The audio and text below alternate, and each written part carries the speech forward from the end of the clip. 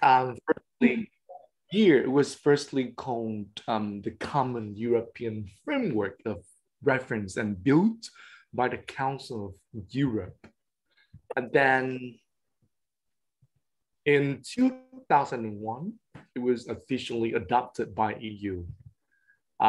We have 3 broad levels, including describing language ability through can-do statements, everybody. Can-do statements. For example, we're gonna take a look at the can-do statements of the B1 level.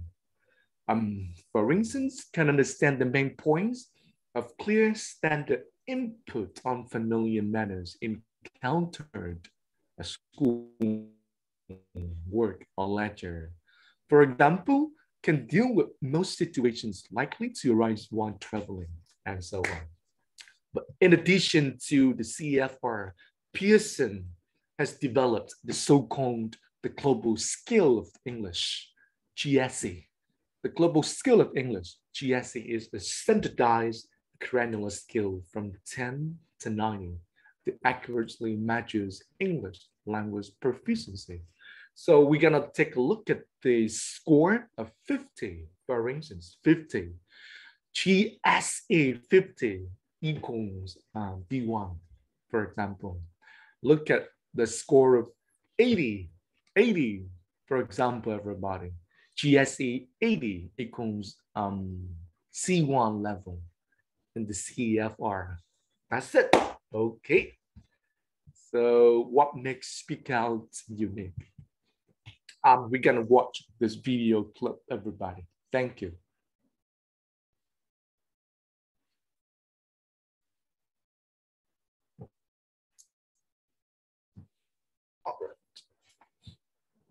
Hi, I'm Steve Oakes, and I'd like to give you a quick tour through the Speak Out second edition students book. Now, one thing that teachers and students really like about Speak Out is the way it brings the real world into the classroom. Let me give you a taste of that. We went out onto the streets of London and asked people this question: what kind of behavior in public places gets on your nerves? Let's see what they say. Wow, screaming babies in like shops and people with loud voices, people bad manners. when you're on public transport, like on a train, and couples start kissing in front of you. That's just a brief excerpt of one of the BBC interviews that you'll find in each unit of Speak Out. Video clips of different people on the streets of London answering questions related to the unit topic.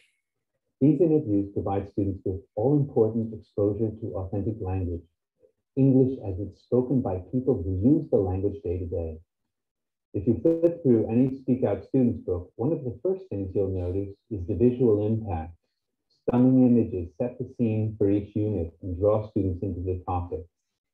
Look closer at the opening page and you'll find a summary of the topics and specific skills that students work on in the unit, and a link here to the BBC interviews I mentioned before.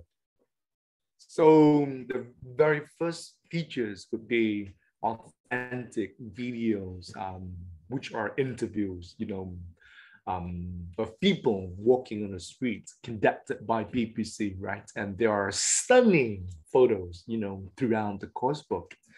Shall we move on? Now, getting into a unit, each one is made up of 4 lessons. The first 2 lessons focus on grammar, vocabulary, pronunciation, and skills work.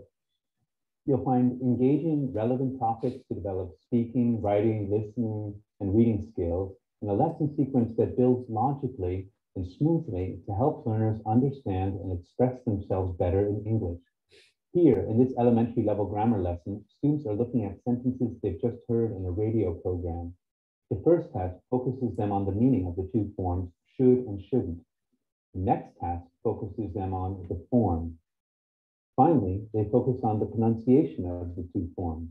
And throughout, it's the students who are exploring the language. Meaningful, personalized practice comes right after. For us, the process of learning is not just about getting better at English, but also about getting better at learning. That's why we get students to take responsibility for and be actively involved in exploring new language themselves. So, If the core grammar syllabus is covered in the first two lessons of each unit, what happens in the other two lessons? Well, since functional language is so important for learners of English, we've devoted the third lesson to this area. All right, so in the first two lessons of every single unit, grammar is taught inductively and amazingly with the focus on spoken and written communication. Speak Out still cover the fundamental grammatical structures in English, quite thoroughly. With the language bank, with a number of exercises, with the platform, My English Lab, it will critically facilitate students' self-study and upgrade their proficiency level shortly. Shall we just move on, everybody? Thank you. For levels, these lessons focus on basic situations such as buying tickets or asking for directions. As you see here in this lesson, the Learn To section of this lesson focuses on particular speaking and listening strategies. Here, it's about checking what you understand when someone gives directions. And you'll also find speak out tips, like this one here. This one highlights an important feature of pronunciation. Other tips focus on study skills. As learners move to higher levels, the third lesson helps them develop greater sophistication in the way they express themselves. For example, the language used to handle an awkward situation. When you want to tell someone something that might upset them. Here, typical feature that I cannot,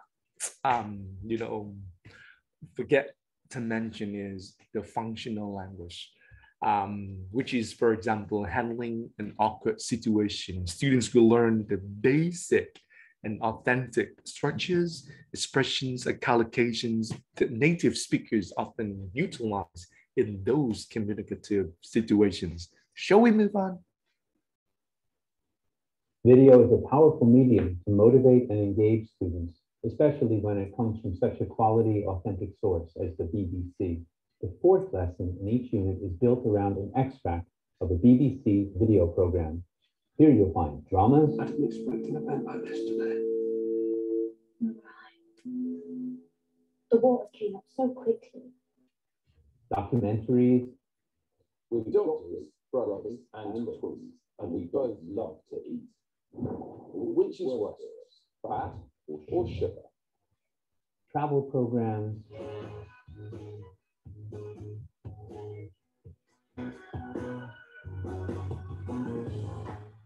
Comedies.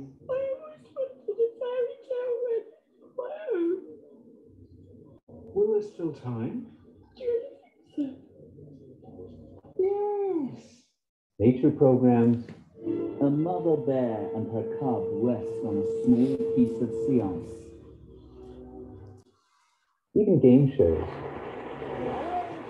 And welcome to Genius, the show all about you and your ideas. These lessons support learners in dealing with the challenge of understanding. All right, as you can see, the video clips could be categorized into different topics.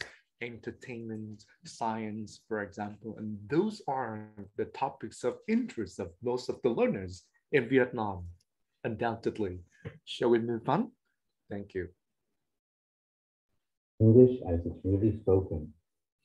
The video viewing sequence is followed by the speak out task, where students first develop their speaking skills by making a presentation, doing a project, or having a debate related to the topic of the video clip.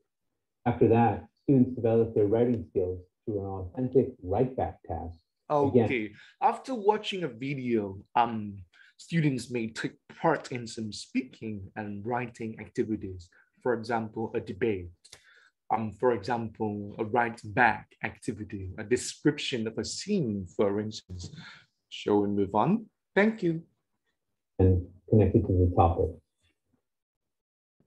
The one thing that teachers tell us is at the top of their list is practice.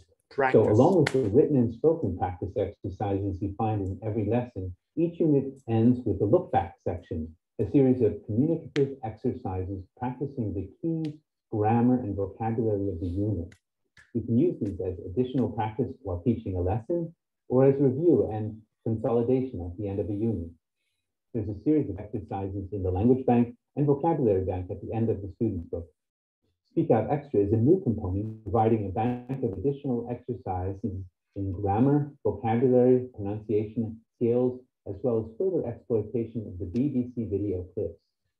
And finally, along with the workbook, students have a wealth of practice as well as tests in My English Lab, so that they and their teachers can measure how they progress as they move through the course.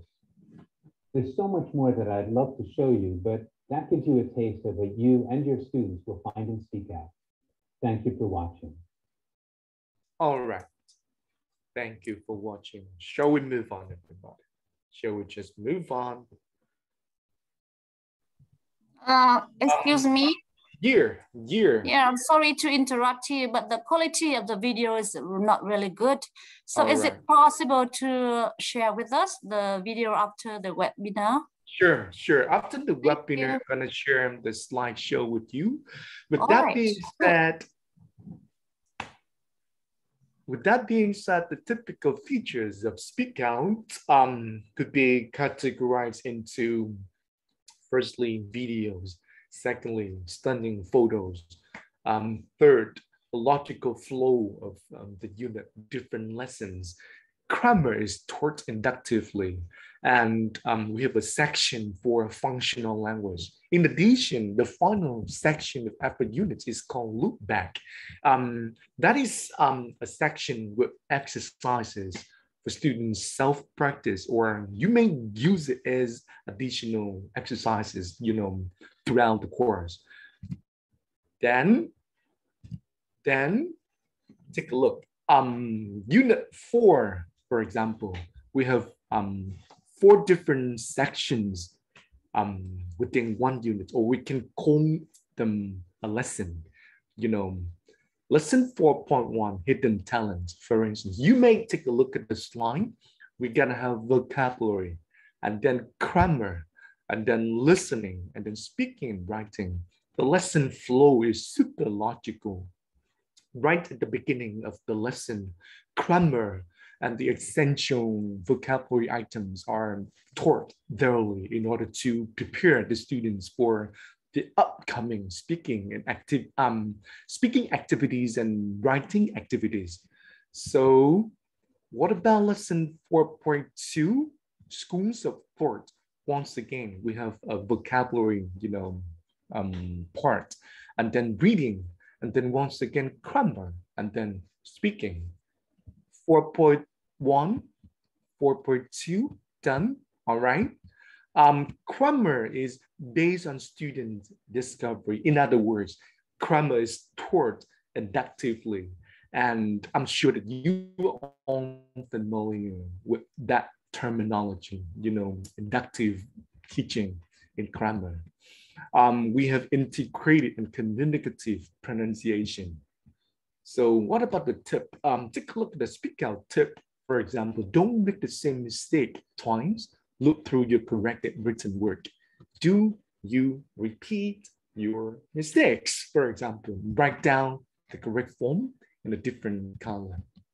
So learning how to learn.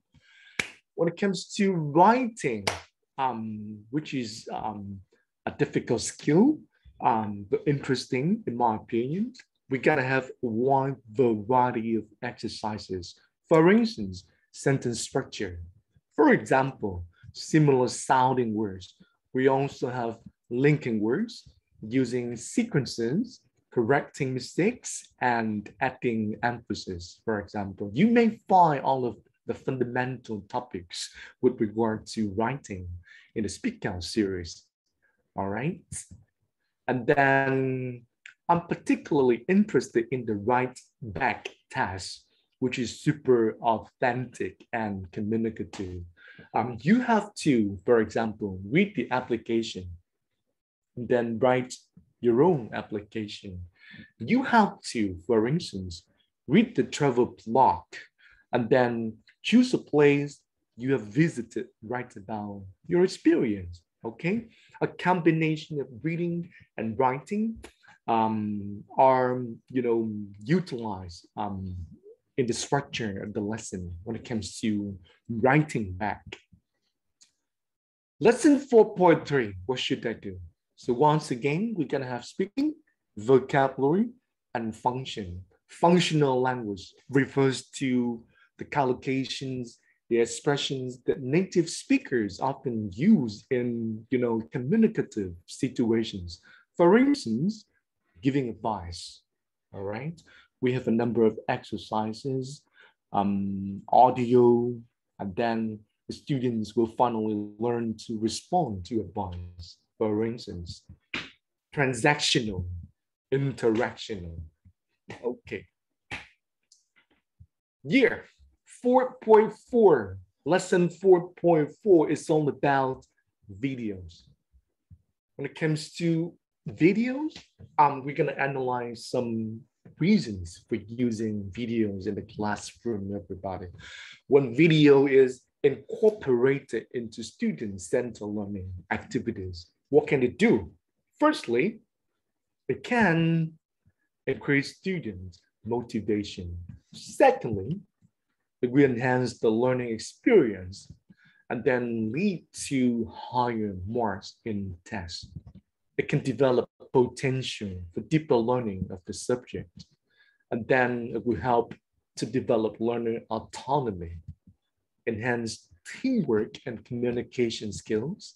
So take a look at an extract. We have DVD preview, for instance.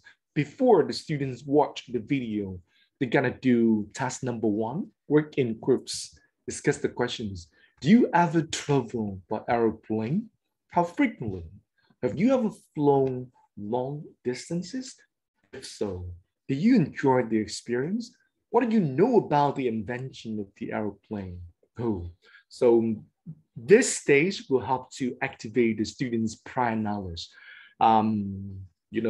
Discussion in pairs or groups, for example, and then the teachers will present the key vocabulary items, maybe before introducing the videos to the students.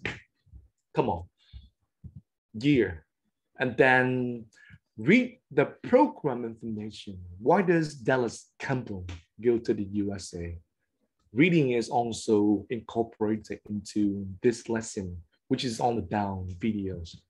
So we have a number of exercises. The students don't just watch the video clips for fun. They have to do the following exercises, which promote their critical thinking. Remember, understand, apply, analyze, evaluate, and create, everybody. Thank you. So DVD view, for instance, watch the DVD and answer the questions 1, 2, and then which words complete the notes? Choose the correct alternative. Watch the DVD again to check, for instance. Okay. This is a look back lesson, the look back section of the unit, which is all about exercises. Okay. What else can I mention, everybody? At the back of the book, we have the so-called language bank, photo bank, or communication bank. Take language bank, for instance. In the language bank, you may have, the grammatical structures well presented. The rules are also introduced. Exercises are also included. If you utilize Speak Out series, you don't have to compose your additional materials, when it comes to teaching grammar, because everything is ready, is available in the package, all right? What about photo bank? Take the subject of education, take the topic of education, for example. The students will work on numerous photos in order to elicit the meanings of certain vocabulary items, for example, and exercises are, for instance, matching words with the photos. What else can I mention? This is the so-called communication bank. So role play activities are typical activities in the lessons with Speak Out. For example, one student will have a specific role to interact with the other. So once again, the components of the Speak Out series include students' book with My English Lab, workbook, speaker expert, and videos available online. You may be wondering, what is My English Lab? My English Lab is an online platform with regular homework activities and tests. It can provide instant feedback. And then as a teacher, you don't have to correct the listening, the reading of vocabulary and grammar exercises by yourself. The platform would be your assistant in this case, everybody. So if you have access to the following website, pearson.com, English, and then My English Lab, you may log in using the username provided by Pearson. Of course, you're gonna log in as a teacher, everybody. So this is the window, the homepage of the site. We have to-do list, calendar, recent activity. We have assignments, course, create book, messages, and settings. So what else can we mention? Gear. You may add an event for yourself, for example. Then if you are using the Speak Out Intermediate, Elementary, Upper Intermediate, or Pre-Intermediate, just simply click on the icon. Just simply click on the icon. And then take the Speak Out Elementary second edition, for example. We're gonna have Unit 1, Welcome, Lesson 1.1, 1.2, 1.3, with exercises accordingly. All right, there are a number of exercises on the website. Videos are also included.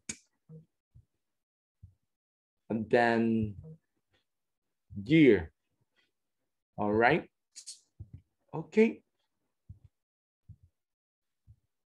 So in order to create your own course, firstly, you need to click on setting and then course type. Choose the type of course to create, a new course, for example.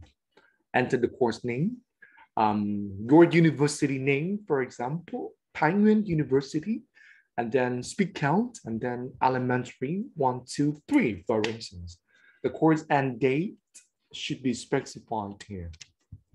So this is just an example, everybody.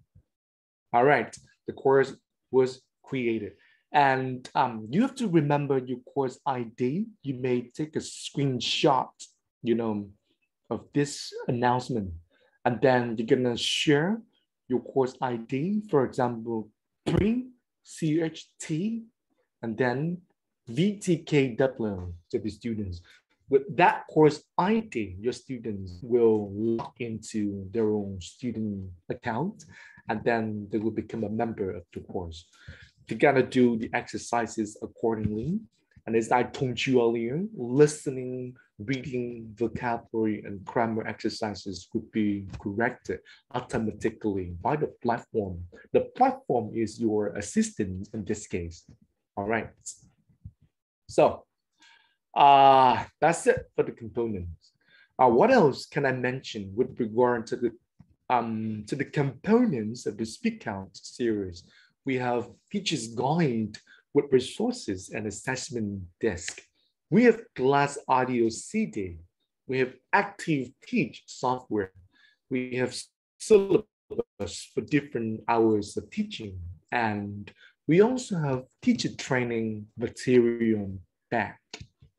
Okay, so this is the elementary resource and assessment desk. We gotta take a look at the column on the left, everybody. We're gonna have the test overview, unit test, achievement test, mid-course test, end of course test audio scripts, test answer key, PPC interviews, PPC DVD scripts, class audio scripts, downloadable test audio, and acknowledgement. All right, units 1 to 12. So all of the tests are available. Unit walkthrough. Okay. How many units are in the book? How many lessons are in each unit? You may give me the answers right now, or just simply skip it, everybody. Don't worry. I just don't want to bombard you with too much information in one section. So let's talk about using video once again. Let's talk about using videos once again. When it comes to task design, we have pre-viewing tasks, first viewing tasks, second viewing tasks, focus on language, post-viewing tasks, year. The pre-viewing tasks will help to raise expectations among the learners, activate their schema, so students watch with some kind of awareness of what they might see and the ability to link it to something similar in the culture. Only pre-teach blocking vocabulary. Come on. So this is an example of a video lesson. 1.4 is TV bad for kids. All right, is TV bad for kids? Preview, view, right back, for instance. Take a look at the DVD preview. Work in pairs. Discuss. Which of the things in the box do you own? Which do you use every day? Which items you use are the most useful? Rank the items. Smartphone, laptop, TV, DVD player, microwave, tablet, and digital camera. All right. So read the program information and answer the questions. I told you earlier that there are a number of exercises promoting students' critical thinking after they have watched the video clips. All right. What else? First viewing tasks. Those are the tasks encouraging active viewing. So we may have silent or polite viewing, tick lists, ordering events, identifying genre. Okay. For example, video activities, story elements. We have Friday evening, traffic, airport, receptionist, commuters. So those are the keywords in the video clip, in the script. And then we may have the students predict the content of the video before they watch it. Come on, take a look at the video, everybody. Shall we watch it? Thank you.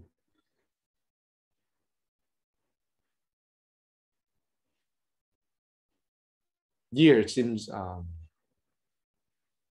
right, okay, we may skip it.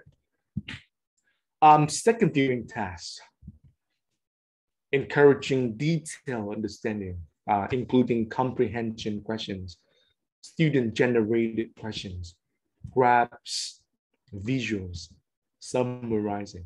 Okay, focus on language, identifying linguistic features in clip. For example, gap fill, differentiate, correcting the transcript, pronunciation with transcripts. Take a look, for example, okay?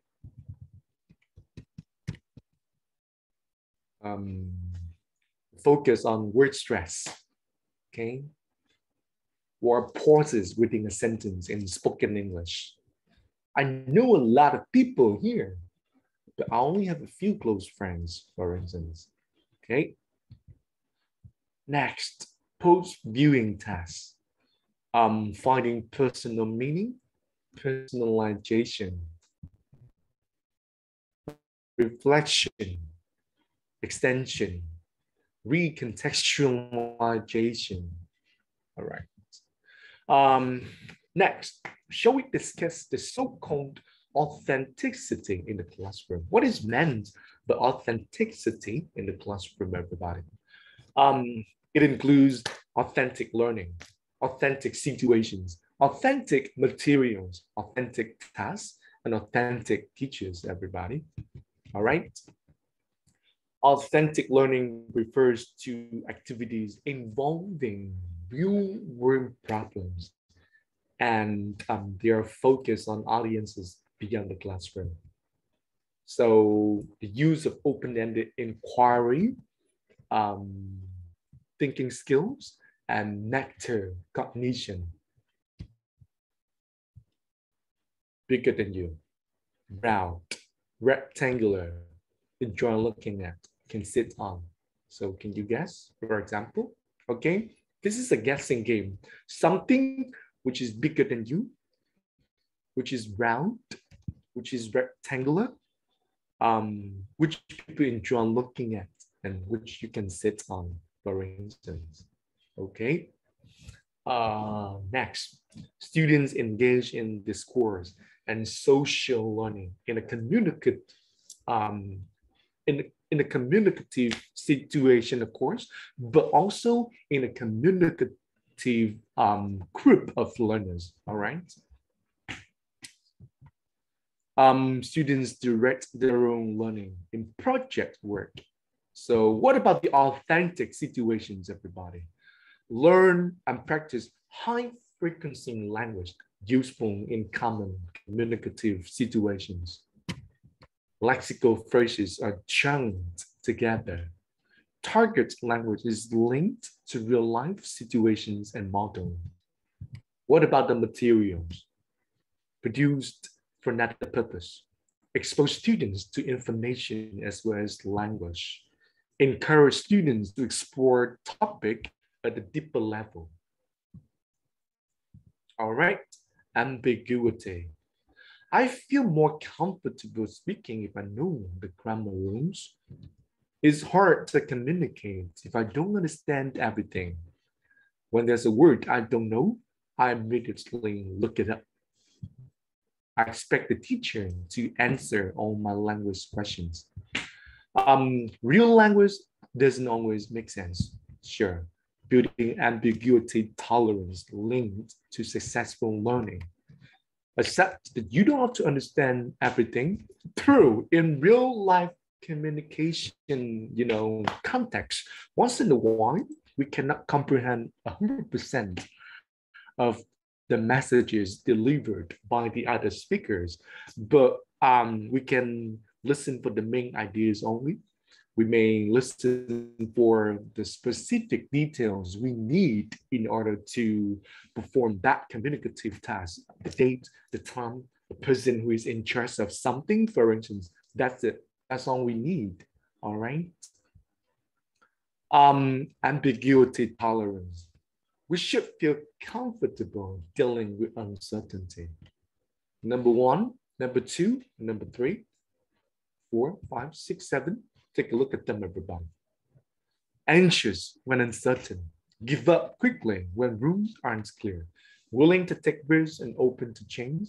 Perform well in new complex situations. Show endurance on tasks. Not disturbed by uncertainty and willing to consider creative options. All right. So multiple meanings, incompleteness and lack of structure, inconsistencies and contradictions need to guess. Paraphrasing skill, prediction skill are very important skills in real life communications. Context, it is also very important in tests in exams. Test taking strategies usually refer to the paraphrasing skill and the prediction skill, all right? In addition to scanning and scamming for reading, for instance. Come on, shall we move on? I feel more comfortable speaking if I know the grammar rules. So rules aren't as important as communication. Sure, it's hard to communicate if I don't understand everything. I don't need to understand everything I hear. 70% is gonna be all right. 60% is still okay. When there's a word I don't know, I immediately look it up so I can guess at the meaning of unknown words. And then I expect the teacher to answer all my language questions. Not everything about language can be explained. No doubt. Let's talk about the authentic task, everybody. Students will use English to complete the task. The so-called functional language, for example, those sections in the unit will cover a number of authentic tasks, giving advice, responding to advice, for instance. Those authentic tasks also focus on communication, collaboration, creativity, and critical thinking skills. With an emphasis on peer work and group work. As a teacher, we need to utilize peer work and group work activities properly, thoroughly, and sufficiently in order to balance, the amount of teachers talking time and students talking time. All right. Now let's talk about our role as a teacher.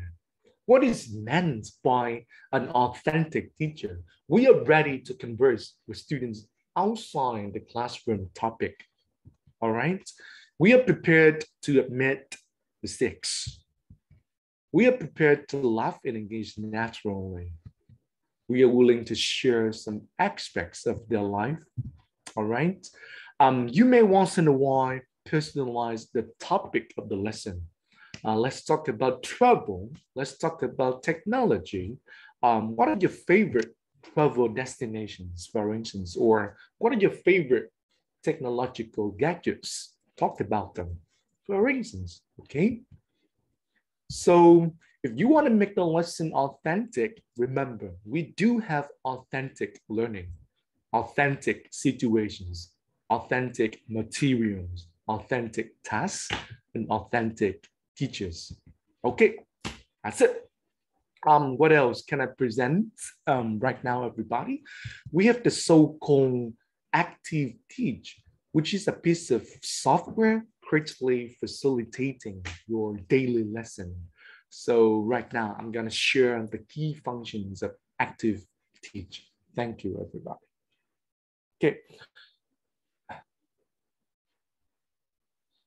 Ok, cái phần Khôi vừa trình bày vừa rồi đó thì thực ra nó hơi nhiều thông tin một tí, chủ yếu là về những cái đặc điểm của quyển sách.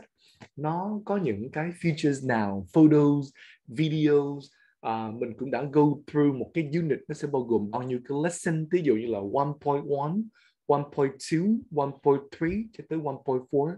Thì bây giờ Khôi sẽ trình bày một cái phần nó rất là quan trọng liên quan tới một cái công cụ mình dùng để giảng dạy. Đó là Active Teach. Thì Active Teach là gì? Phần này Khôi sẽ sử dụng kết hợp vừa tiếng Anh vừa tiếng Việt nha mọi người nha. Tại vì đây là một cái phần liên quan tới kỹ thuật. Alright, thank you.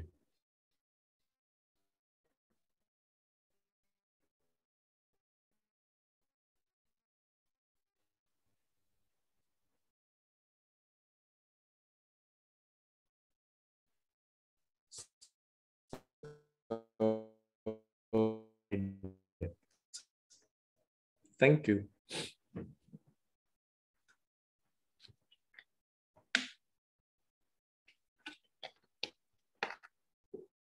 Rồi mình đang khởi động cái phần mềm. Các chị, anh chị chờ mình một tí xíu thôi nha. Rồi, bây giờ Khôi sẽ lại một lần nữa Khôi share cái màn hình. Thì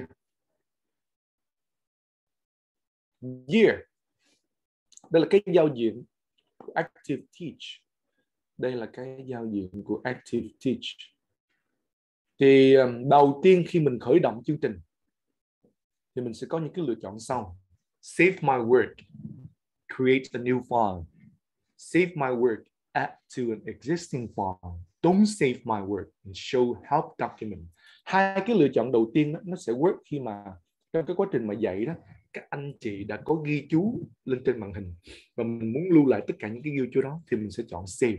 Còn thường thường mình dạy mình ghi chú xong mình cũng không muốn lưu lại cái nào chi, để mà mình mở một cái bài mới ra thì cái trang bài dạy nó lại fresh hoàn toàn, thì thường thường là mình sẽ chọn don't save my work. Rồi mình bấm start. And then there are different ways in order to have access to your content, to your own unit or your own lesson per schedule. Có nhiều cách để mà mình tiếp cận cái nội dung, cái unit, cái lesson, cái content mà mình dạy vào ngày hôm đó. Cách thứ nhất là gì? Các anh chị thấy tất cả những cái icon, những cái button, mình có thể gọi đây là những cái button, nó nằm ngay đây. Thì mình click vào cái button Unit 1 Live chẳng hạn, thì mình sẽ thấy những cái small windows nó floating above, nó đang bay qua bay lại. Mình click vào thì mình sẽ vào đúng cái lesson đó. Ví dụ ở đây mình thấy cái lesson 1.4, 1.3, 1.2 và 1.1. Mình click vào 1.1 chẳng hạn. Ok, thì ngay lập tức cái trang của cái lesson 1.1 nó sẽ được hiện ra.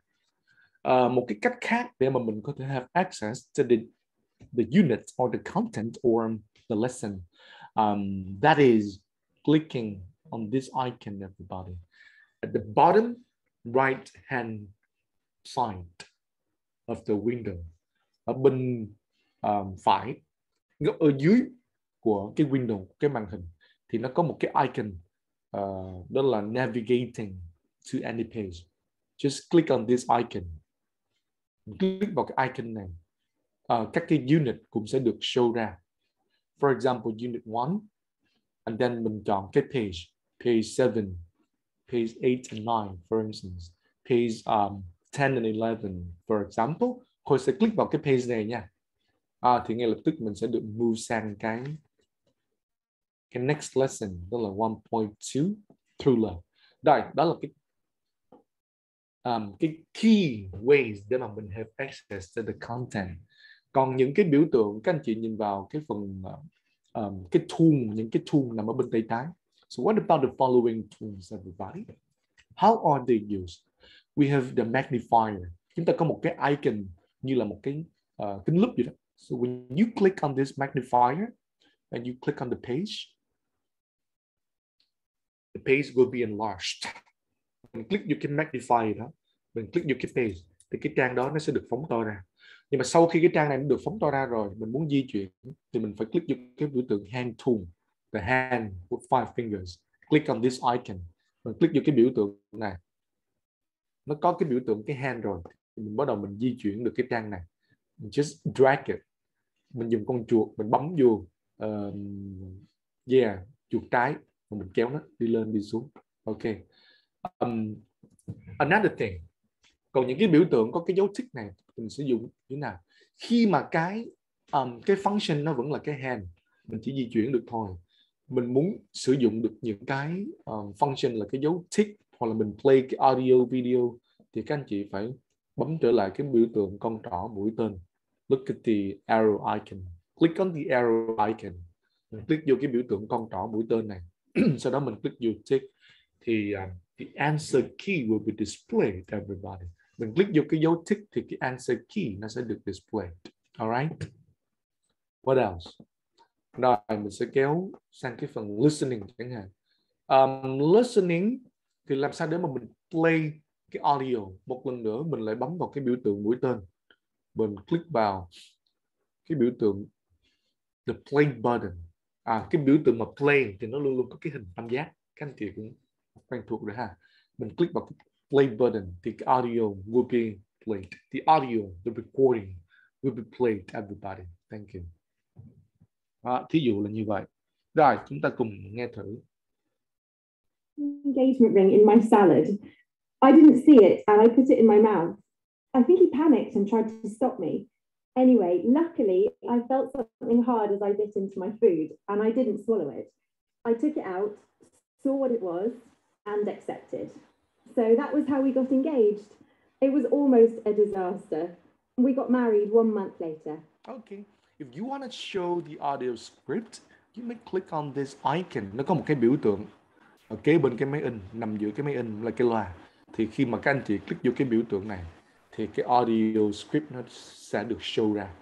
Mình play tới đâu là cái audio script nó sẽ được highlight tới đó. For instance. Story 2. We decided to go on holiday in Egypt, as we both like diving. This was me and my girlfriend at the time. So we went on a dive and I proposed to her underwater. I didn't say anything. I just gave her the ring while we were, I don't know, 10 feet under. Luckily, she smiled. We got back on the boat and she said yes. All right. Okay. Story 3. What else can I mention? My husband and I are video artists.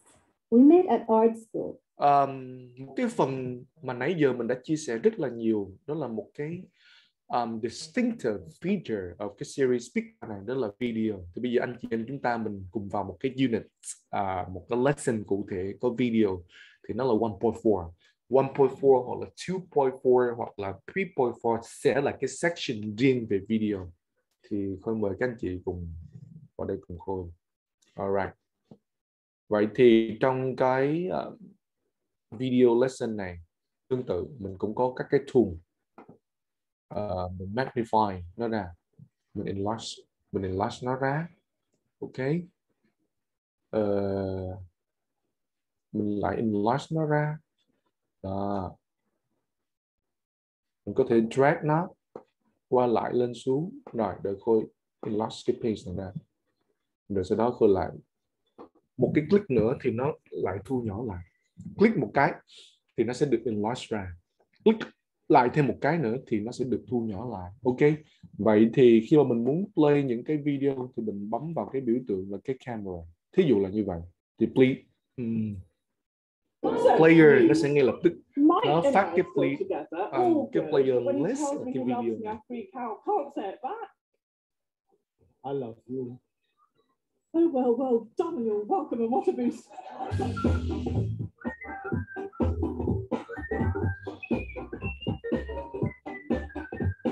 Gary, look at you in your own restaurant. Are you renaming it? What, Gary's? So similarly, if you want to show the video script to the student, you may click on this icon.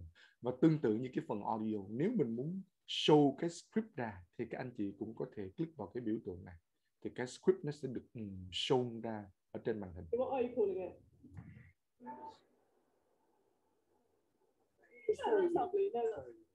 Just watch it.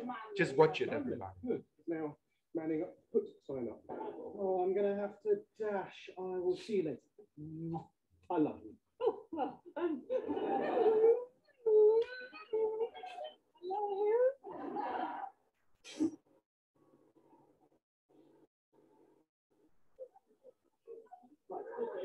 what springs to mind when I say, what do you love? good. Liking this. Don't worry, Steve. I've got a new friend. Okay, what do you love? Donuts. Again, what was your first love? Donuts. More emotional. What makes your heart skip? Donuts. What this means, you're not in love with your boyfriend. It's only fair you split up with him.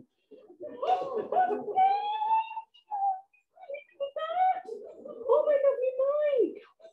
I'm going to be back.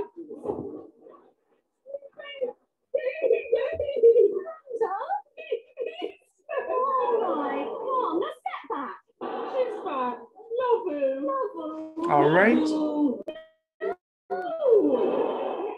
It's a comedy. This suggests. It's a comedy, actually. What makes your heart? It's a comedy, actually. And as a teacher, you don't just use such a video for teaching. You may use it for entertainment as well. All right. Come on. Shall we move on? Đó là xong. Rồi.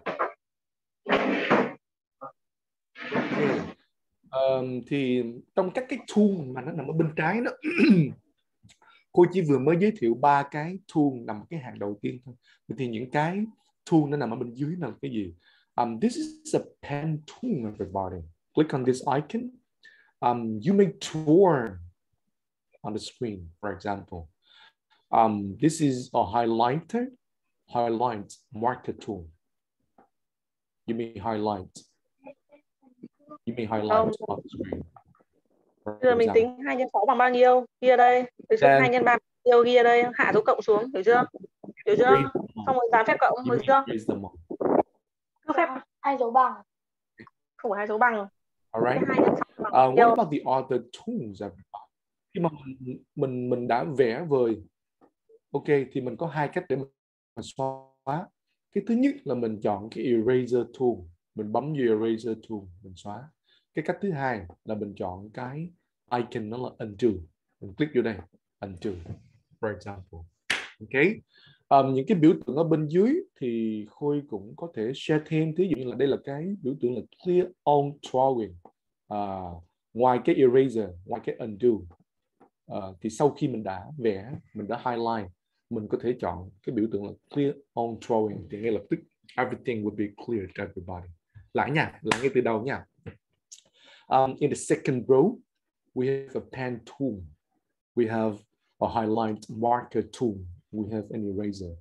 With the pen tool, you may draw on the screen. Similarly, with the highlight marker tool, you may highlight certain words on the screen. If you want to erase them all, you may have 3 different ways. Firstly, by using the eraser tool, you may erase everything that you just draw or highlighted on the screen. All right. Or you may use the undo icon, undo. And lastly, you may utilize the icon of clear on drawing. So all of them are the 3 ways in order to erase all of your drawing and highlighting on the screen. That's it. Bây giờ mình qua những cái biểu tượng tiếp theo. This is a post-it note. Thì trong cái bài dạy của mình có thể click vào một cái note này và mình ghi chú lại. Thí dụ như là your favorite gì đó, TV program gì đó, ok. Và mình có thể drag cái note này, mình có thể drag cái note này trên màn hình. Mình muốn thảo luận, mình muốn đánh thêm những cái question gì đó, thí dụ là như vậy. Thì nếu mình muốn xóa cái note này thì mình cứ click vào cái biểu tượng, ok, rồi xong. Nó có cái dấu chéo, ở cái góc cao bên phải, các anh chị click vô là mình sẽ xóa được nha. Đây là cái icon giúp mình add a web link to the page. Thì cái điều rất là user friendly đó là gì? Chỉ cần mình đưa cái con chuột, mình để nó ngay trên cái icon, thì cái function của cái icon đó nó sẽ được display ở trên màn hình. Thí dụ đây là add a web link to the page, thì các anh chị cũng hình dung là mình có thể nhúng một cái website vào cái bài dạy của mình.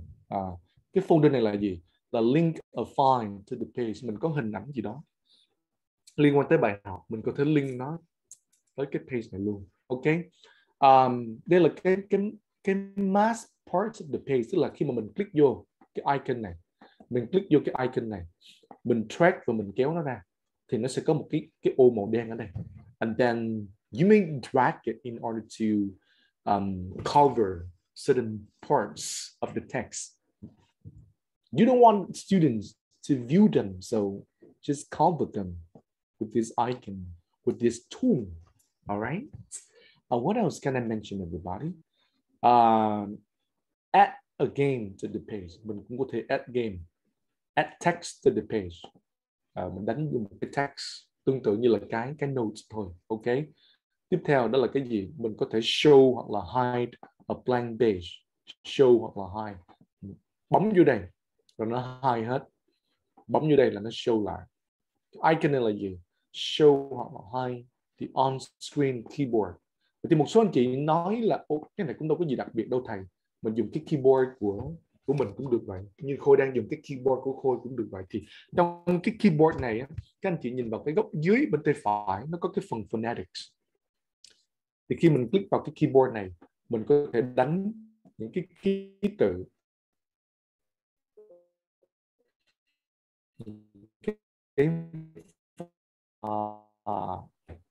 For example, thì đây là cái function mà mình sẽ không có được nếu mình sử dụng một cái keyboard bình thường như thế này. For example, ok, keyboard. Rồi, track là gì? Track the items you've added here to remove from the page. Mình track nó vô đây. Tất cả những gì nó đang xuất hiện trên màn hình, mình track nó vô. Ok, cái keyboard này thì mình đơn giản là mình close. Ok. Còn tất cả những cái mà nó đã xuất hiện trên màn hình, mình track nó vô cái recycle bin này, mình track nó vô thì tự động nó sẽ được xóa đi. Và Khôi nhắc lại một lần nữa, chỉ cần mình để cái con trỏ chuột xuất hiện trên cái icon, thì cái function của cái icon đó nó là cái gì nó sẽ được display ra. Các anh chị không cần phải nhớ. Đây là pen tool nè, đây là highlight marker tool, đây là eraser, undo nè, clear on drawing. Vậy là xong ha. Thì chỉ cần nhớ như đó là mình đủ xài rồi. Mình đủ xài rồi. Nhưng nãy giờ chắc là có một số anh chị cũng đang thắc mắc những cái buttons, những cái nút ở bên dưới này, những cái phía ở bên dưới này, nó có cái function gì? Mình có shortcut, mình có extra resources, mình có games, mình có toolbox, mình có dictionary, mình có phonetic charts và mình có help. Thì mình click vào shortcut thử nha. Trong cái shortcut này mình sẽ có lần lượt là class audio, workbook audio, VPC, DVD clips, language bank và photo bank. Ok, mình click vô thí dụ như là cái photo bank đi. Photo bank là 2.2 job thì mình click vô đó. Thì cái trang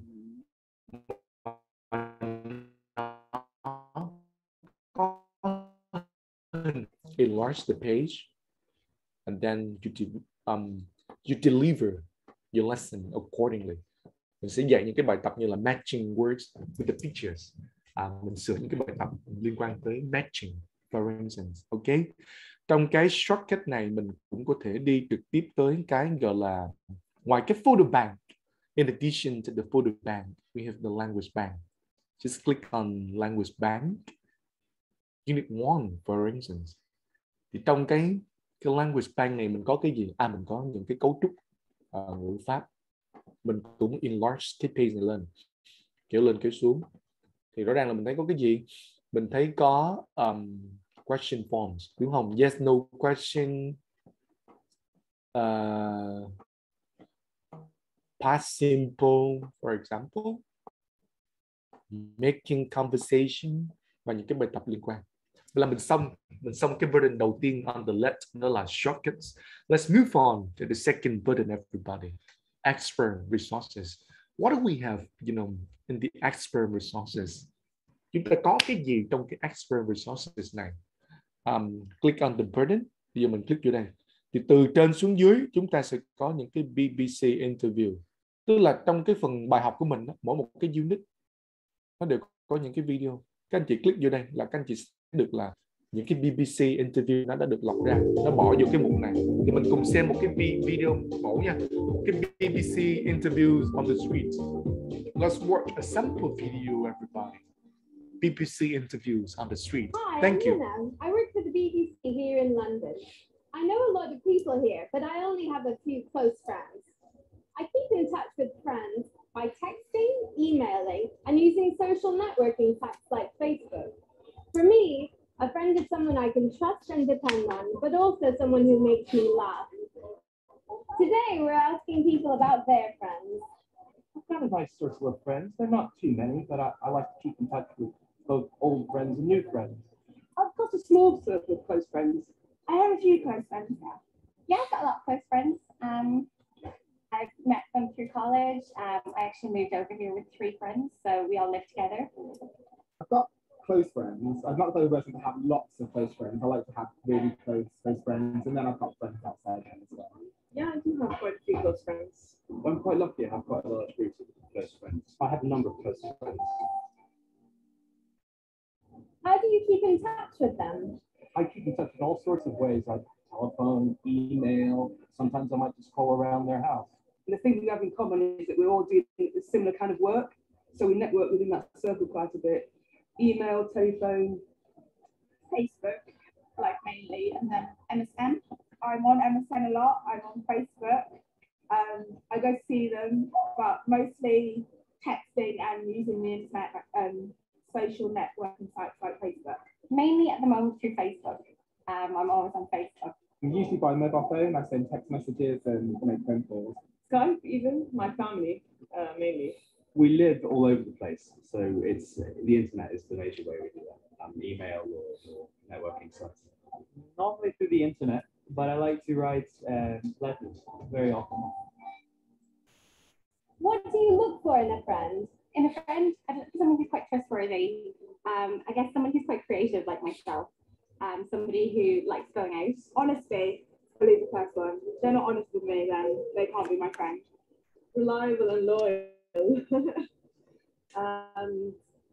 We make show the script. Easygoing, I guess. Sense of humor, I think. Maybe like the personality, and if they like have the same interests as me.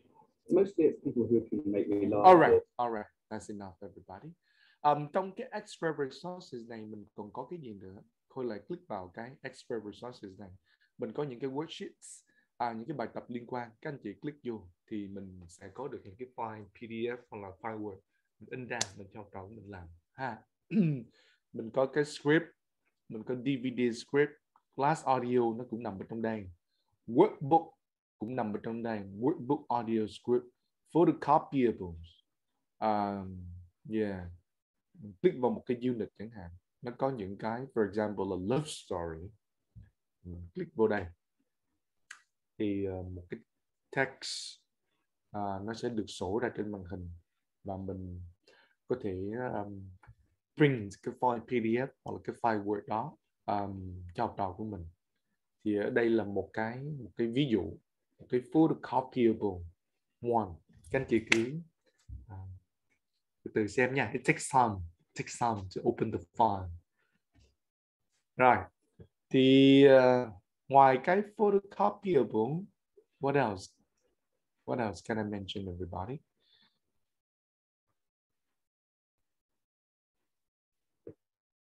Trong cái extra resources này mình còn có teacher notes. Mình có những cái test là cái phần quan trọng. Như cô nói là trong cái slide mà cô trình bày hồi nãy thì cái series speak out này nó có một cái phần test bank, và bản thân cô là một trong những cái người đầu tiên mà mình sử dụng cái series speak out này từ khá là lâu. Mình đã sử dụng cái first edition từ năm 2011. Thì lúc mà mình đưa vô chương trình đó, thì mình cảm thấy đây là một cái quyết định rất là đúng đắn, vì trước cái thời điểm 2010-2011 thì đa phần những cái test là mình đều phải tự soạn. Mình phải lấy cái series này đối chiếu lại một cái tựa khác trên thị trường cùng trình độ, cùng nhóm sản phẩm, thí dụ như là Business English hoặc là General English, rồi mình cắt gọt cái tài liệu này để làm cái test cho cái series này. Nhưng mà hiện tại thì từ năm 2011 tới giờ thì cái test bank của Speak Out nó là một trong những cái tiên phong trên thị trường, giúp mình có thể có được những cái unit test, những cái achievement test, mình có những cái mid course and a course test, và tất cả những cái answer key. Những cái test này có thể được trích xuất ra dưới dạng Word hoặc là PDF và nó rất dễ sử dụng. Nếu mà các anh chị trích xuất ra dưới dạng Word thì các anh chị từ 10 cái đề mình có thể trộn lại mình ra 15 cái đề, hoặc là từ 10 cái đề mình trộn lại mình ra 20 cái đề, for instance. Okay, what else can I mention, everybody? We have flashcard. We have flashcard in the expert resources. We have the flashcards, for example. Rồi bây giờ mình mở cái phần flashcard này lên ha. Thì flashcard, for instance, accountant. Nếu mình click vào cái biểu tượng play, nó sẽ qua cái từ tiếp. Các anh chị không có thấy hình đó, mình phải tua ngược lại. Lưu ý là cái dấu mũi tên này là nó move forward and backward. Thì khi mình có một cái từ accountant, mình click vô cái từ này thì lập tức là một cái hình nó sẽ được show ra. So this is a photo of the job. Can you guess which job it is, everybody? Sure, accountant, for instance. Okay, architect, for instance. Shall we move on? Some more. Business man or woman? All right. What else? What else, everybody? What else? Chef. Come on. Electrician. All right. The stage agent. That's it. Okay. Ngoài cái việc click lên trên cái bức hình thì các anh chị còn nhìn lên trên, mình có những cái icon như là show on và switch side. Ok. Thay vì mình click vô bức hình, mình có thể click vô đây, nhưng mà click vô cái bức hình là dễ nhất vì nó to. Click vô đâu trên cái bức hình nó cũng show hoặc là nó hide. That's it. Okay. What else can I mention, everybody? Rồi, phần tiếp theo, mình đã done với cái extra resources từ trên xuống dưới như Khôi đề cập hồi nãy. Mình có interviews, worksheets, scripts, các thể loại, photocopyables, teacher's notes, test, audio và flashcard. Thì mình có một số cái game. Trong cái active teach này nó có một số cái game. Cái game này, for example là Pelmanism. Chơi thử nha, cái chủ đề nó cũng là jobs.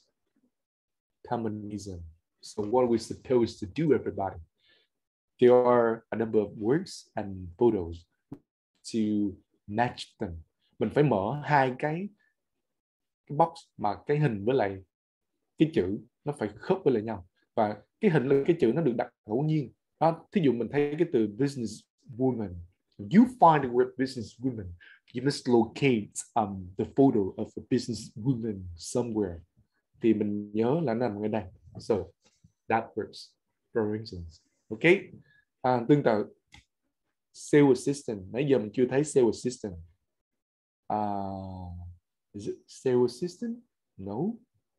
TV presenter. Okay.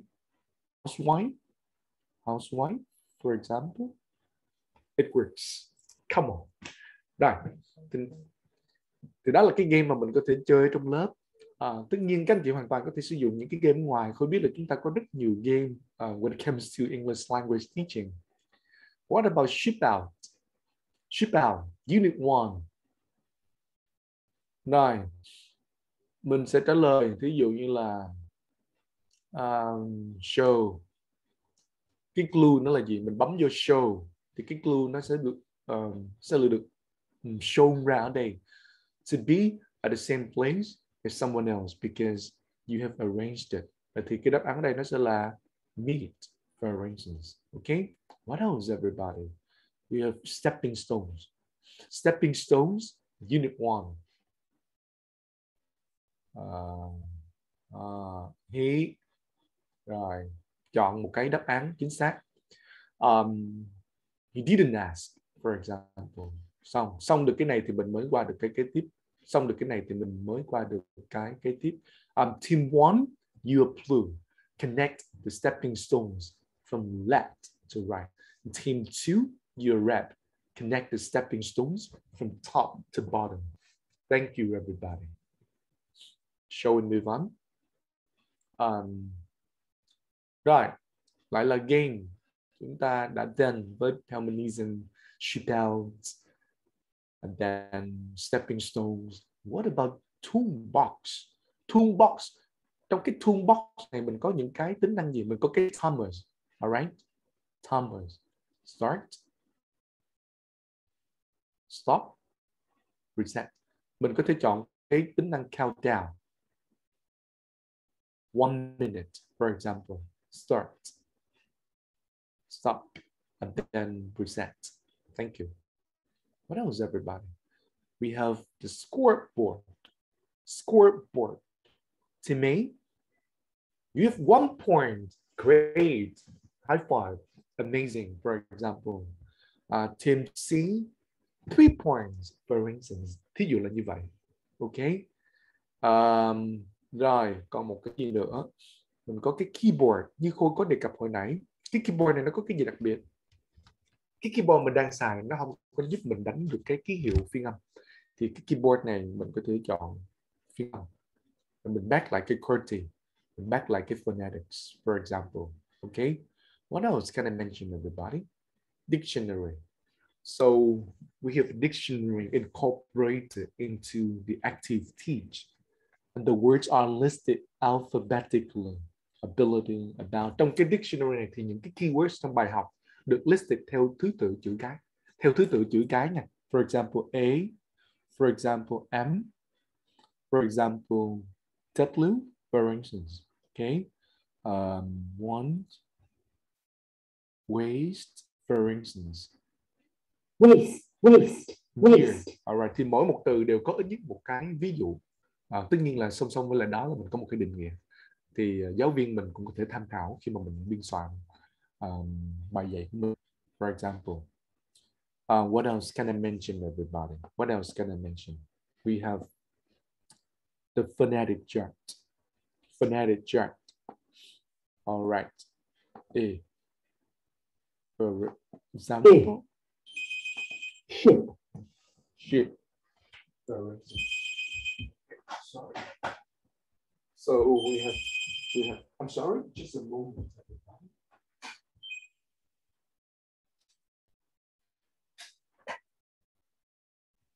So we have A and then ship and then bit, and then gym, for instance.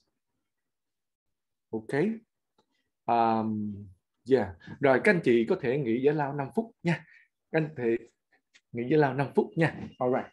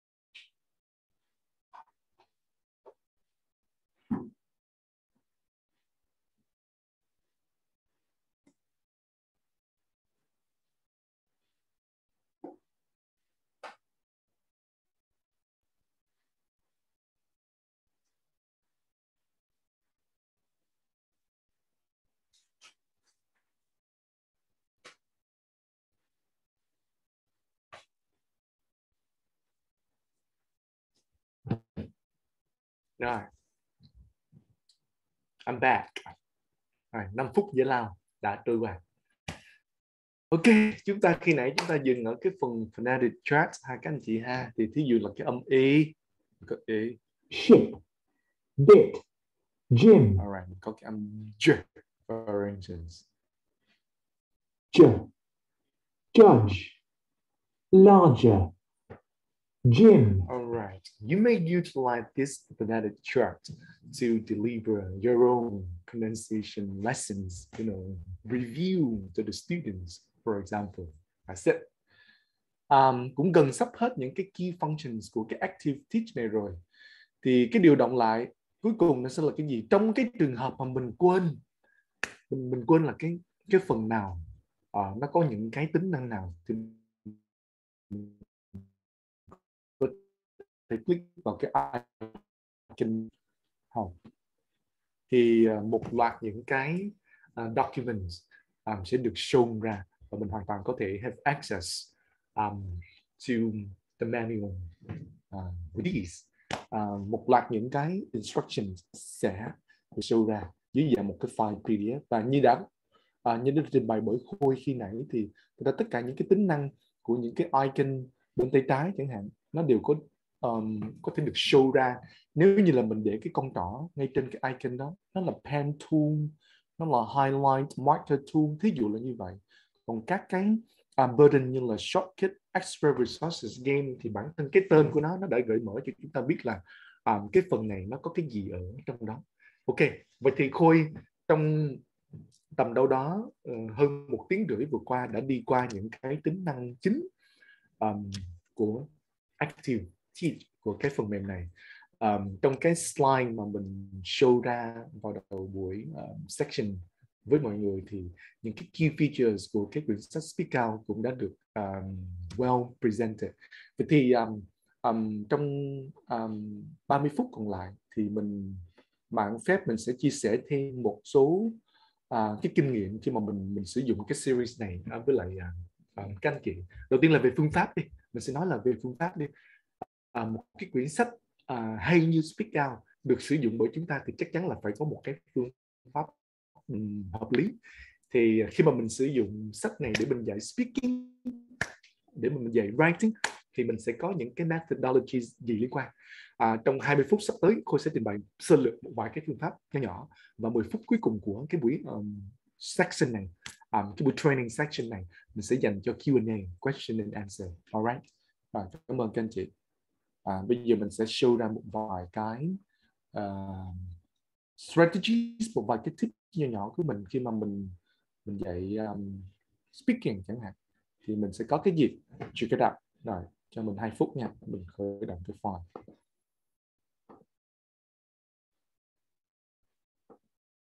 Alright, thank you. How to teach speaking.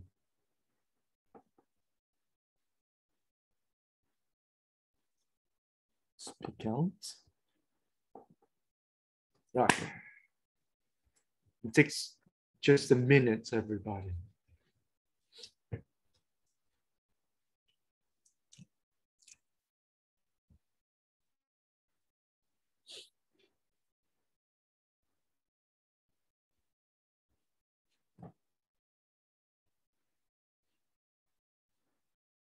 Okay.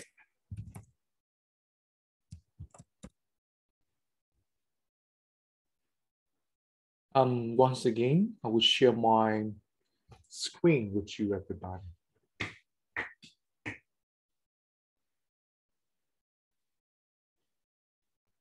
Rồi, các anh chị đợi mình nha. Mình sẽ lại một lần nữa mình share cái màn hình với lại mọi người.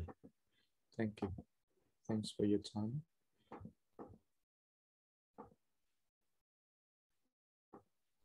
All right, I'm going to share my screen with you. Once again, everybody. Teaching speaking.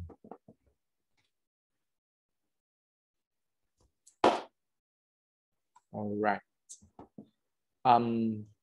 Một cái đặc điểm cụ thể của cái quyển Speak Out này đó là nó focus on speaking và writing. Vậy thì teaching speaking, what about the procedure?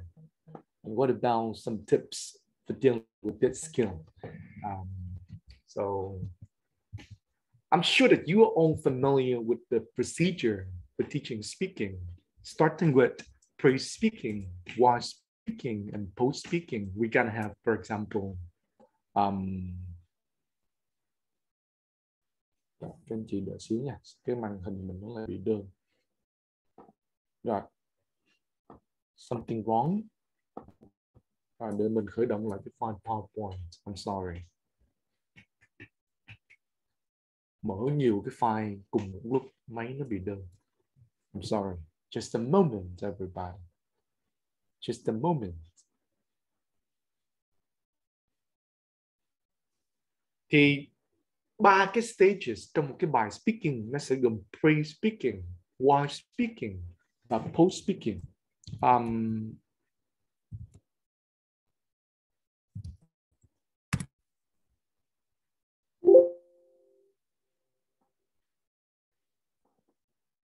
Just a minute.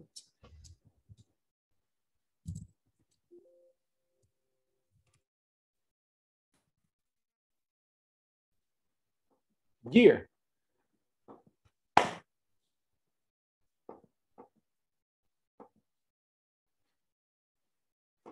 Teaching speaking. Again, I'm going to share my screen. So check it out. Once again, shall we take a look at the 3 stages of a speaking lesson? We're gonna have pre, while, and post. In the pre-speaking stage, we're gonna conduct a lead-in activity. The topic will be introduced. We're gonna provide the students with comprehensible input, vocabulary, structures, ideas, brainstorming for ideas, giving a model. It can be optional, right? And then we're gonna put the students into pairs or groups for practice and production. At the second stage, while speaking, we will be monitoring the task. We're gonna facilitate the discussion and role play. We may think of taking notes of the errors and mistakes in order to provide our feedback at the end of the lesson. And then in the post-speaking stage, it's got to be time for the student to give their presentation or act out a situation, a role play situation, before we teachers provide them with our comments and feedback. So what about pair work and group work? Đây là những cái tips khi mà mình sử dụng pair work and group work. Thì đây là những cái lý thuyết chung thôi. Advantages of pair work and group work. The students will have more speaking time. The pace of the lesson is varied. The spotlight is put onto the children. Students can mix with everyone in the group. Students are given a sense of achievement when they reach a team goal. Students learn how to lead and be led by someone other than the teacher. And teacher can monitor, move around the class and really listen to the language they are producing. That's it. Okay. Thì khi mà mình dạy I'm speaking, cái quan trọng nhất mình nghĩ rằng chúng ta không được quên cái phần mà correct cái students spoken English. Vậy thì when it comes to correcting students spoken English, according to this author, Jeremy Hammer, we have the so-called online correction and offline correction. But don't worry, they have nothing to do with the internet. Online correction means on the spot. And offline correction means after the event. Tức là mình sửa liền ngay lập tức, mình interrupt nó là online. Tác giả này dùng cái từ online. Còn mình đợi sau khi cái hoạt động, for example là presentation hoặc là acting out nó kết thúc, mình mới give cái feedback, thì đó là offline. Alright, okay. So for the most part, we're gonna adopt the so-called offline correction involving taking notes, writing down points we want to refer to later, categorizing the mistakes, pronunciation, vocabulary, and grammar, okay? And then we have to remember to correct the student's error without pinpointing by whom the mistakes were made. That's it, okay?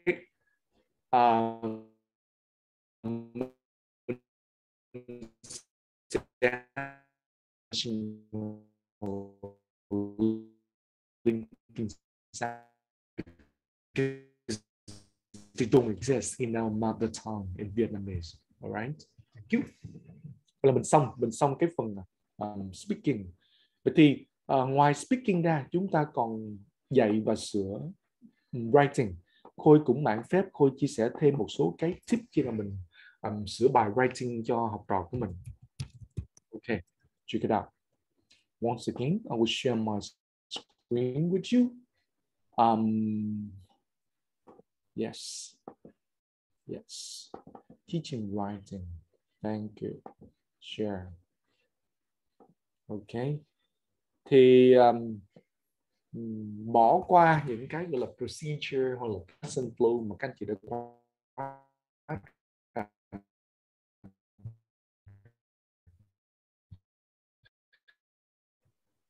using correction symbols. Thường khi mà mình sửa bài writing cho học trò của mình đó, mình có nhiều cách.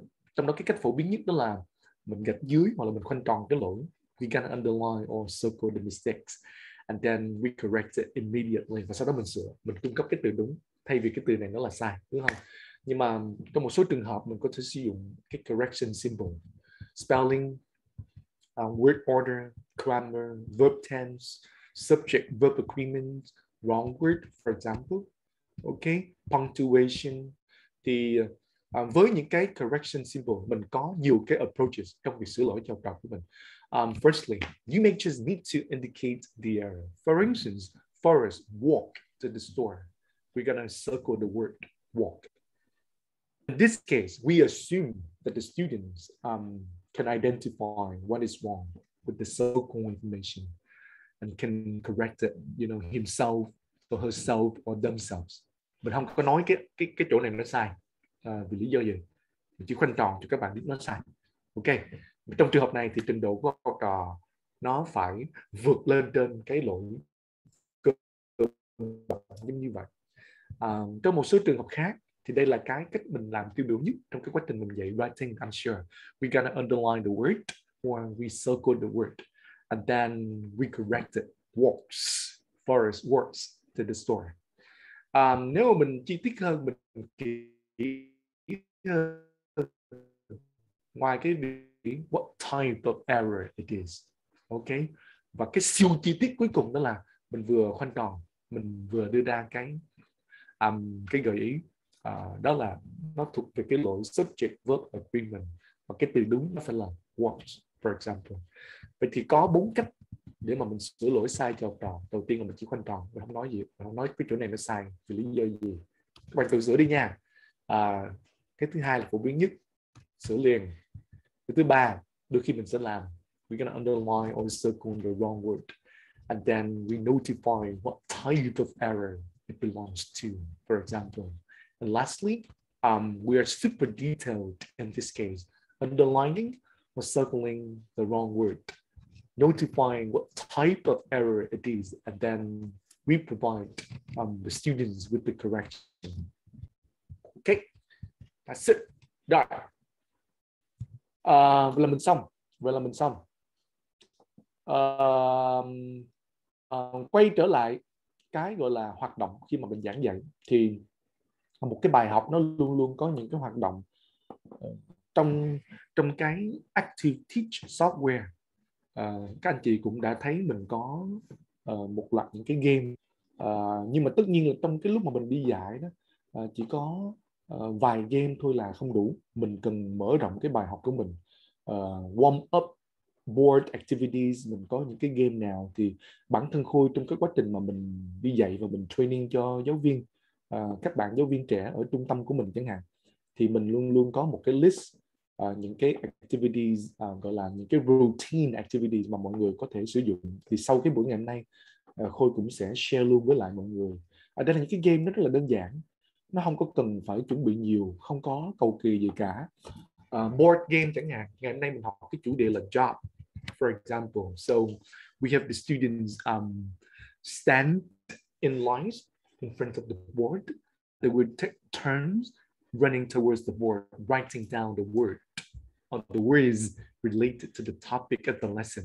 Okay, ngày hôm nay có bao nhiêu cái từ liên quan tới cái chủ đề là job, các bạn chia thành 3 nhóm, đứt bảng chạy lên bảng viết cho thầy. Nhưng mà đôi khi học trò thích những cái gì đó nó crazy hơn một tí. For example, running and writing, chạy lên rồi viết chứ không có đi bộ bình thường.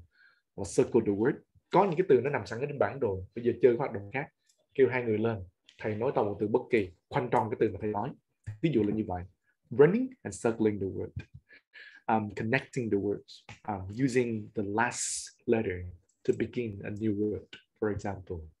Một loạt những cái vocabulary games, for example, spelling. I'm going to spell a random word. You must listen to my spelling and say out loud the word. Ví dụ cái từ đó nó là N-U-R-E-S, nurse, y tá. Đó là cái chủ đề của bài học ngày hôm nay. Job, for example. Lip reading. Trong cái lớp học face to face, you may whisper a word. The students cannot hear the sound, but they have to guess which word it is by looking attentively at the movement of your lips and tongue. So that's it. Okay. Quick eyes. We may use a flashcard and we show the flashcard, quickly to the students. Or you may write down a word. You may write down a word on a piece of paper or on a tablet, and then you show the word. You show the word to the students quickly. Thì mình có thể dùng một cái flashcard, mình show ra rất là nhanh, học trò phải nhìn, đoán, hoặc là mình viết cái từ đó, rồi mình show ra rất là nhanh, học trò phải nhìn, đoán. Finger là cái game nó liên quan tới spelling, tức là teacher will say aloud a word, and then depending on the number of letters in that word, you raise your fingers accordingly. Cái từ mà thầy nói nó có bao nhiêu chữ cái, các bạn sẽ giơ lên bấy nhiêu ngón tay. Thí dụ thầy nói cái từ doctor, nó có bao nhiêu chữ cái? 6. Nurse, 5, for instance. Một cái game khác nó liên quan tới pronunciation. Clap your hands. Clapping your hands according to the number of syllables in the word. Cái từ mà thầy nói nó có bao nhiêu âm tiết, nó có bao nhiêu syllable, các bạn vỗ tay bấy nhiêu lần nha. For example, nurse, doctor, architect, engineer. Một cái đoạn khác mà Khôi cũng rất hay làm, nó khó hơn một tí, tức là các bạn vỗ tay theo âm tiết, nhưng mà cho cái âm nào mà nó là stress syllable, nó là cái âm được nhấn, thì các bạn high five vô cái webcam. Nếu mà mình dạy online, thí dụ cái từ doctor, engineer, thí dụ là như vậy đó. Ok, các anh chị thấy ha. Write on the back, học trò viết lên sau lưng của một bạn, cái bạn được viết lên lưng phải đoán rồi which word it is. Write in the air, you're gonna use your finger or a pen to write a new word in the air, and the students will guess which word it is. Rearranging the letter, mình xáo trộn cái thứ tự, cái chữ cái. Missing letter, mình dùng một cái slide PowerPoint, mình bỏ ra bớt một cái chữ cái, học trò phải đoán được cái missing letter là gì. Missing word, grab the paper, mình viết một loạt từ, bỏ vô những cái tờ giấy nhỏ, để lên trên một cái bàn, học trò phải grab cái relevant piece of paper khi mà mình say out loud that word. Hot seat, guessing game, right? Body language, nó cũng là cái dạng biến thể của hot seat nhưng mà không được nói, chỉ dùng hành động để diễn tả một cái nghề nào đó chẳng hạn. Get into a group according to the number of syllables, mình cho trò đi một vòng hoặc là chạy theo tiếng nhạc, sau đó mình say aloud word doctor, cái từ này nó có bao nhiêu âm tiết? 2 syllables, so 2 people must get into a group, rồi đứng nắm tay nhau. Ai mà không tìm được cái nhóm nào có 2 người, người đó bị phạt đứng ra một góc từ sau đó sẽ hát một cái bài hát. Mình tìm ra 5-6 người thua những cái game giống như vậy. Thí dụ mình nói cái từ engineer, 3 syllables thì 3 người phải get into a group. Và cuối cùng là khi mình dạy vocabulary thì mình have students make a sentence, repeat is true. Mình show một cái flashcard, mình nói to cái từ. If this word match the flashcard, the students will repeat. Mình show cái của bác sĩ mà mình nói doctor, then the students will repeat. Mình show cái hình của bác sĩ mà mình nói nurse, the students will not repeat. Ai mà repeat thì người đó bị phạt đứng lên hát một bài cho cả lớp nghe. Thí dụ là vậy. Và còn một loạt những cái game speaking, pronunciation, grammar và writing. Cô tin chắc rằng các anh chị rất là familiar tới tới thời điểm này, các anh chị rất familiar với những hoạt động này. Và sau cái buổi training section này thì mình sẽ share tất cả những cái tài liệu mình đã sử dụng với lại các anh chị. Thì bây giờ cũng là 11 giờ và trong 10 phút cuối cùng cô muốn dành cái thời gian này cho cái phần Q&A. Trong 10-15 phút cuối cùng Thì không biết là có anh chị nào có câu hỏi muốn raise lên với Khôi không? Dù đây là một cái buổi training online thôi, nhưng mà rất cảm ơn các anh chị đã chịu khó đăng ký tham dự rất là đầy đủ. Okay. Any questions, everybody? I'm looking forward to your questions. Thank you.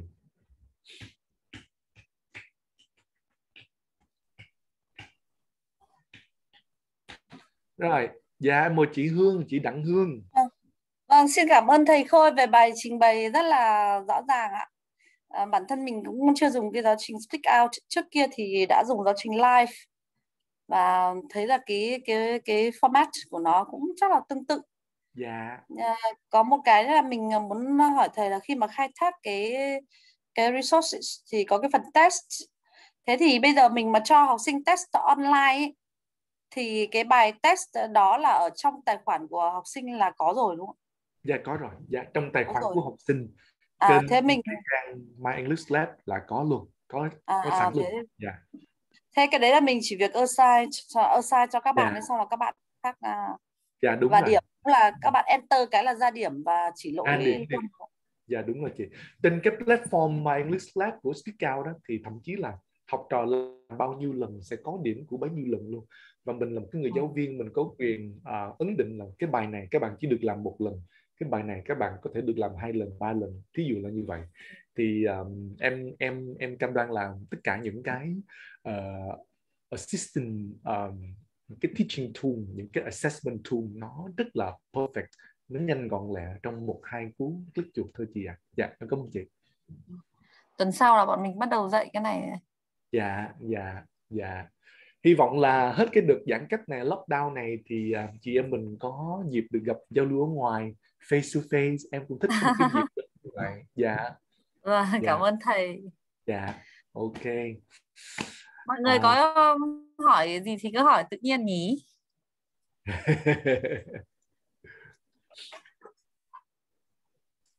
Ok.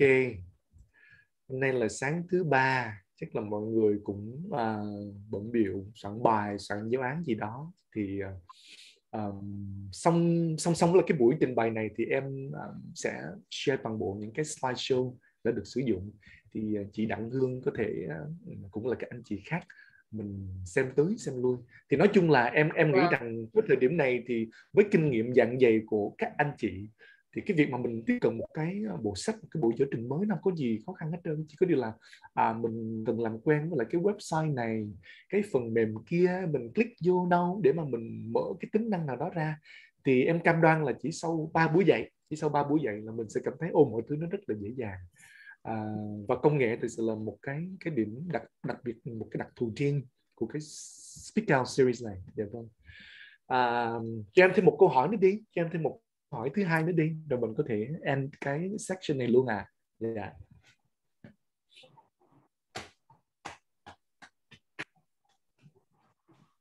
Mấy anh chị kia chắc bận rồi ha. Trong cái phần này mình thêm một câu hỏi, ở trong một cái phần này thì khi mà học sinh mình muốn yêu cầu là họ là sinh viên phải nói video ấy, thì có nộp vào luôn cái phần mềm này được không nhỉ? Cái phần nói. Dạ. Hiện tại thì phần mềm chỉ giải quyết được cái kỹ năng listening, reading và những cái bài tập vocabulary cũng như là grammar. Còn cái video thì chưa được tích hợp gì. Cái video và cái tính năng gọi là sửa speaking hoặc là writing online thì thực ra vẫn cần những cái người giáo viên dạn dày kinh nghiệm như là chị Hương với lại các anh chị ở đây. Còn đúng ra là phần mềm chưa đủ thông minh để làm được những cái việc đó như là các thầy cô giáo chúng ta. Nhưng mà em tin là chắc đâu đó vài năm tới nữa thôi sẽ được cập nhật sớm những cái tính năng này. Dạ vâng ạ. Mình thấy Pearson có những cái bài version, bài test version là nó có cái kỹ thuật đánh giá bằng AI rồi mà nói ấy. Dạ. Mà cũng là của Pearson luôn đấy.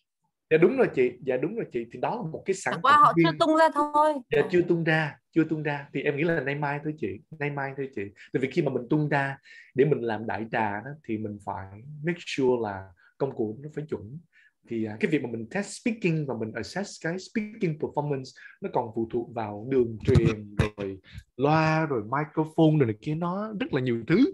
Cho nên em nghĩ là trong nay mai thôi thì khi mà cái package đó nó hoàn chỉnh rồi thì sẽ sớm được tung ra thị trường. Chị yên tâm.